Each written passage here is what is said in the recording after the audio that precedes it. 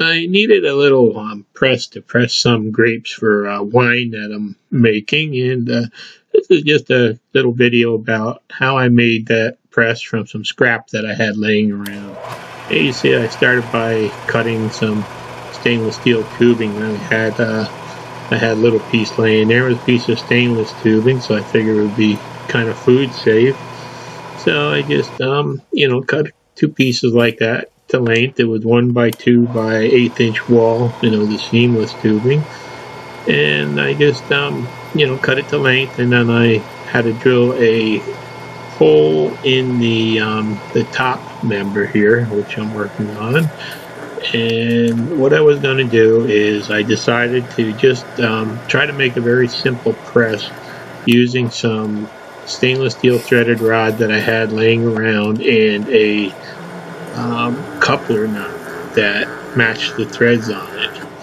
And in the end, it turned out that this is a little bit of a problem.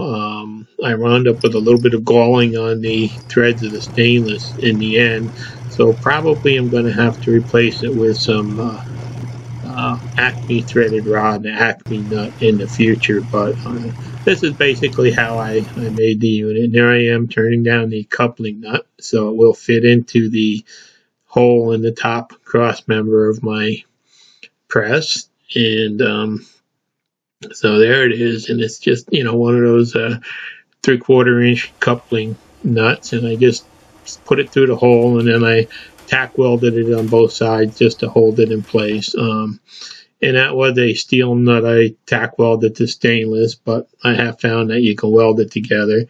And there's a piece of the threaded rod. It's a stainless rod that I probably should have never used because I never thought about the galling properties of stainless. And on my final press when making my wine, I ran into a problem. But and then there I just took another nut and welded it onto the end so I could drive it with just a socket. Then I needed a couple of side plates to hold everything together. So I had some 1/4 inch sheet steel stock laying around left over, and I was able to squeeze my two plates into the sheet of scrap that I had. So this is just the plasma table cutting that out, and it makes it a real easy job. The plasma does a great job at cutting, and it's fairly quick, it's fairly clean, and it's has really good accuracy. So it really helps out on projects like this. Yeah, so as you can see, I was trying to just build this from scrap that I had laying around. So it may not be the best way to build a press, but in the end, it really did, work out really good for my needs. So, here we are just cutting out the two side plates that will later be, welded just to give everything good rigidity when you're pressing. And now I'm hoping in the end, when this is all done, that this press will actually allow me to press other fruits such as apples if I build a grinder for them, and maybe even like pears or cherries and peaches or something like that, just to be able to get some just fresh fruit juice. So here are the plates. They're all cut out. Takes about 2 minutes to cut them, and then I just fit them onto the ends of the tubing and got everything clamped together, squared up, and the welds are kind of ugly, but basically that's it. I just welded around the edge there and put the frame together. Then it was into the CNC router. I had to draw up and program a couple of parts to make for the press, and this first one was a piece of UHMW sheet that I was making a plate to go on the bottom of my press container. Now for the press container, I found an old spaghetti cooking pot that I decided to use. We had bought it years ago and we never used the insert, so that's going to be my donor basket for this thing. And I just had to make a plate that would get it up in the air and leave a spot for the actual juice to drain out from the holes in the bottom of it. So here it is, and as you can see, that UHMW is really nasty to machine. It just kind of melted together and stuff. But in the end, there it is. Just have to take an X-Acto knife to it, scrape all the burrs off it, and I think it really did come out pretty good. For just being a plastic. And there's the spaghetti strainer pot that it's going to go on, and basically it lines up with the holes, and that will sit in the bottom of my press container and allow the juice to run out from the both sides of the strainer there. Then I needed basically a plate to set the the press container on there. So I just had some nice flat ash laying around that I had cut and processed from my backyard. So I decided to use a piece of that and just route it out. And this is just kind of a boring video watching it be routed out. Yeah, having a little CNC router really makes quick work of little parts like this, and probably could have made it quicker by hand if I had done it by hand, but I think it's a little more fun to make it on the router. So there's the plate, and then I just had sanded down and put a little coat of finish on it there. And there's the press frame that I threw a little shot from a spray can of a green paint on it.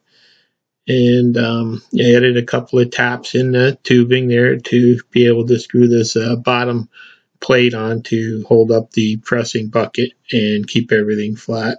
And there's the that other plate that I had cut, and there's basically how it's going to work.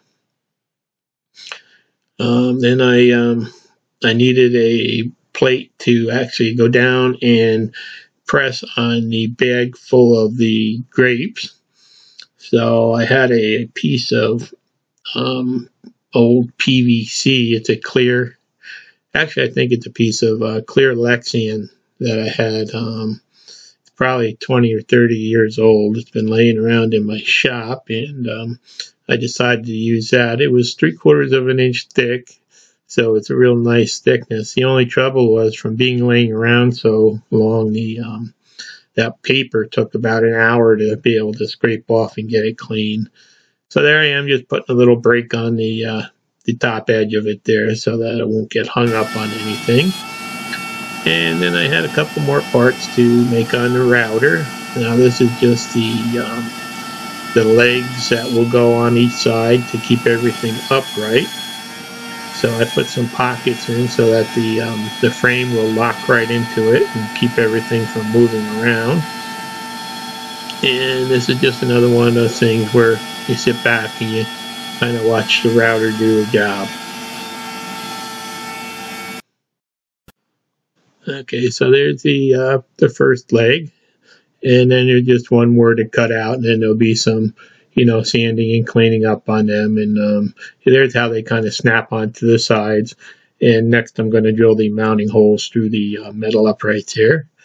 And there you can see I had to cut down a Home Depot bucket to use for the press bucket, and that worked out pretty good. Someday I'll find a stainless pot, but for now that's going to work pretty good. And there's the little strainer sits in there with that plate on the bottom with the all the grooves for the drainage. And then there's the other plate that I made that sits in the top to press it. And I didn't show that orange piece being made, but that was just a matter of plasma cutting another little round circle out and then welding a piece of tubing on it to contain the screw. So that all went pretty easy. So you just, you load up the bucket and you put that top press plate on and you just set it in position there. There's a notch for the hose to come out of it. It started out as a hole, but I found it easier to just cut it out and make a notch out of it. And then you just, I'm going to just use a wrench to crank down on the threaded rod there to do the pressing. Now, as I said, I, used it for pressing, and the first couple of tries went really great. Everything worked great. But then on the last batch of grapes that I was pressing, I did have some galling on that stainless shaft. So I'm going to have to, that's about the only thing I'm going to have to rework. And I think I'm just going to pick up an Acme screw and nut and replace it. So there you have it. It's my simple grape press that didn't cost me a penny to make. And it seems to work pretty good. And I'll be showing, I'll be using it in the next video making my wine this year. So, just thanks for watching and please subscribe.